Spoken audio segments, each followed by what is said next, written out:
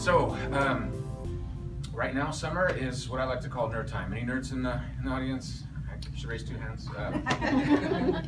So, right now we have ComicCon coming up in 2 weeks. We had Anime Jam, so we have lots of conventions, nerd conventions. So I thought this would be a good time to tell one of my nerd stories. So this takes place back in about 1999. Anybody heard of San Diego Comic-Con? Yeah, it's a really cool place, really awesome. It's like a nerd mecca. So in '99, I was a fledgling writer, and one of my best friends at the time, Bruno, was an artist.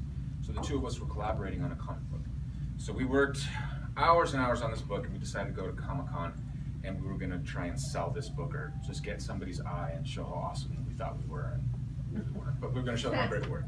So we were out there, Comic-Con, going to all the artists. We were meeting all the comic book guys. And it wasn't going well. And so, you know, we're doing our thing. We were young. So after one of the people we met with, we were walking back to get into another line. It's hours and hours of lines.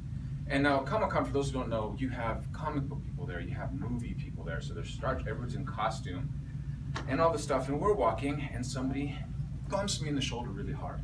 And so I kind of fall back and I look around. There's a guy in a Klingon outfit.